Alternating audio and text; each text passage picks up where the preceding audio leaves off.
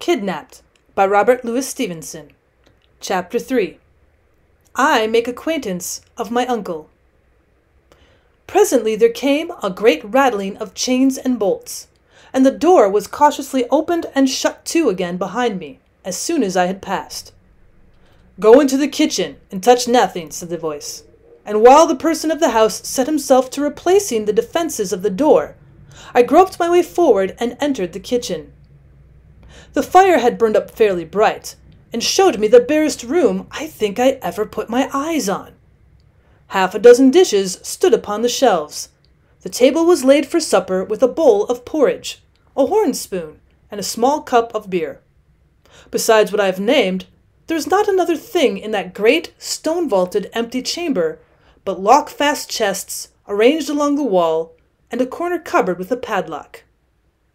As soon as the last chain was up, the man rejoined me. He was a mean, stooping, narrow-shouldered, clay-faced creature, and his age might have been anything between 50 and 70. His nightcap was of flannel, and so was the nightgown that he wore, instead of coat and waistcoat, or his ragged shirt. He was long unshaved, but what most distressed and even daunted me, he would neither take his eyes away from me, nor look me fairly in the face. What he was, whether by trade or birth, was more than I could fathom, but he seemed most like an old, unprofitable servingman, who should have been left in charge of that big house upon board wages. "Are ye shop set?" he asked, glancing about the level of my knee. "Can ye eat that drop parritch?"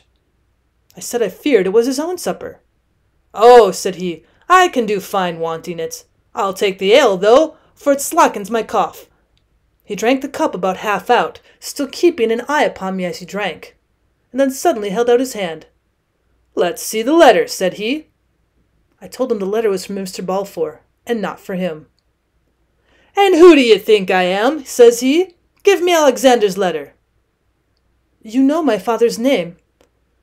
"Well, it would be strange if I didn't," he returned, "for he was my born brother, and little as you seem to like either me or my house, or my good parritch, I'm your born uncle, Davy, my man, and you my born nephew.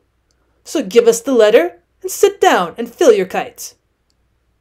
If I had been some years younger, what with shame, weariness, and disappointment, I believe I'd burst into tears. As it was, I could find no words, neither black nor white, but handed him the letter, and sat down to the porridge, with as little appetite for meat as ever a young man had. Meanwhile my uncle, stooping over the fire, turned the letter over and over with his hands. "Do you ken what's in it?" he asked suddenly. "Will you see for yourself, sir," said I, "that the seal has not been broken?" "Aye," said he. "But what brought you here?" "Well, to give the letter," said I. "No," says he cunningly, "but you'll have had some hopes, no doubt." "Well, I confess, sir," said I, "when I was told I had kinsfolk well-to-do, I did indeed indulge in the hope that they might help me in my life. But I'm no beggar. I look for no favours at your hands, and I want none that are not freely given. For as poor as I appear, I have friends of my own that will blithe to help me." "Hoot toot," said Uncle Ebenezer, "dinna fly up in the snuff at me. We'll agree fine yet. And, Davy, my man, if you're done with that bit of parritch, I could just take sup of it myself.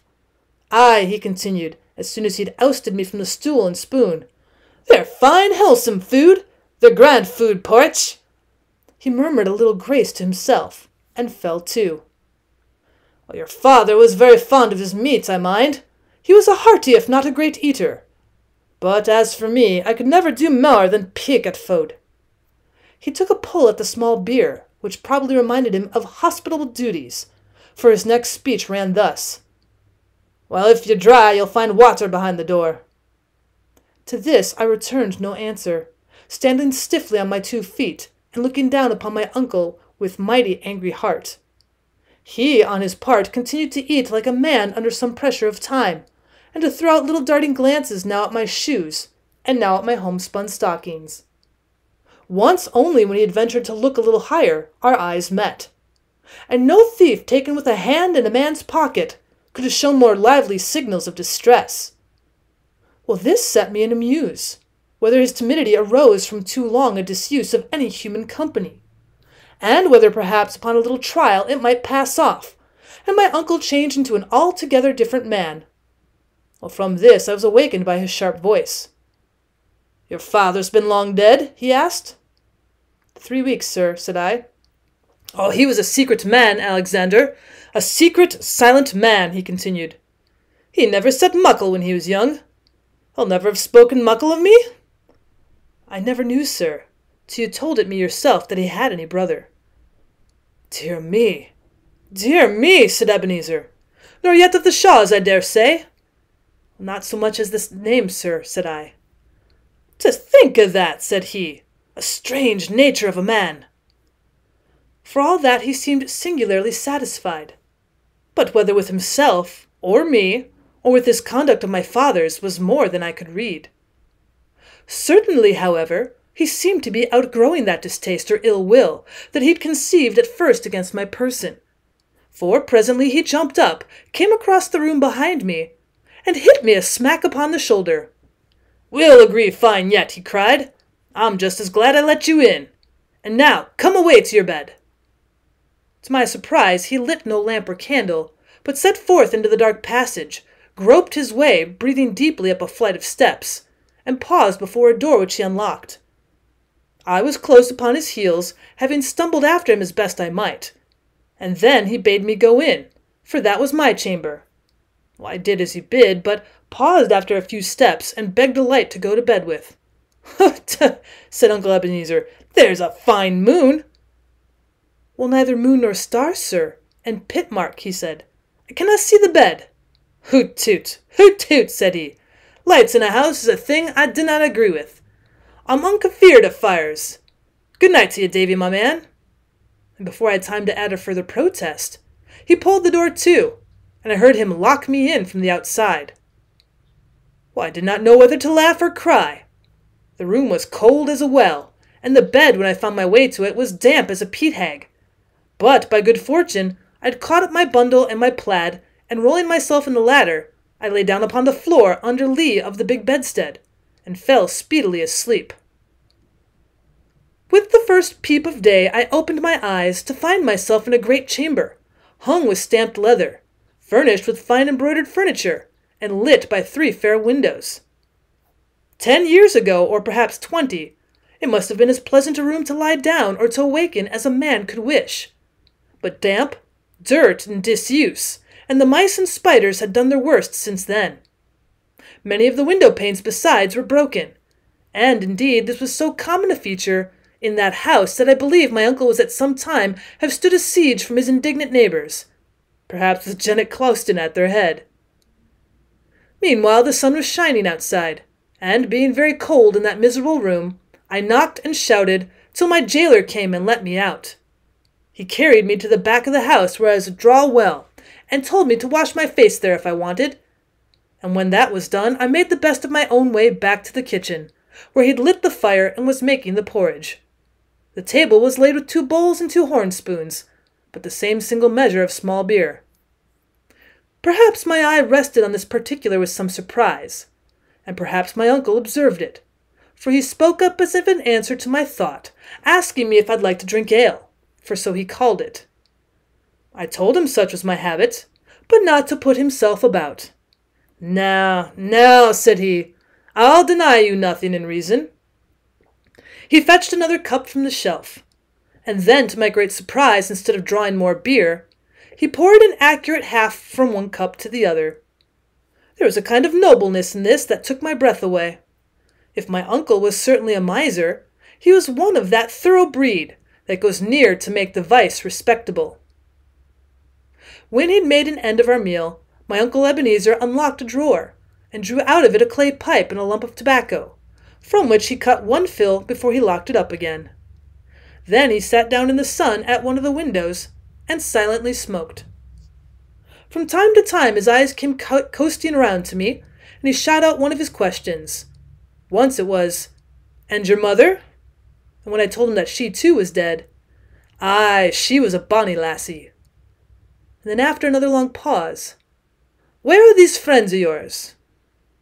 I told him they were different gentlemen of the name of Campbell, though indeed there was only one, and that the minister, that had ever taken the least note of me. But I began to think my uncle made too light of my position, and finding myself all alone with him, I did not wish him to suppose me helpless. He seemed to turn this over in his mind, and then said, "Davy, my man," said he, "you've come to the right bit when you came to your Uncle Ebenezer. I've a great notion of the family, and I mean to do the right by you. But while I'm taking a bit to think to myself of what's the best thing to put you to, whether the law, or the ministry, or maybe the army, what is what the boys are fondest of?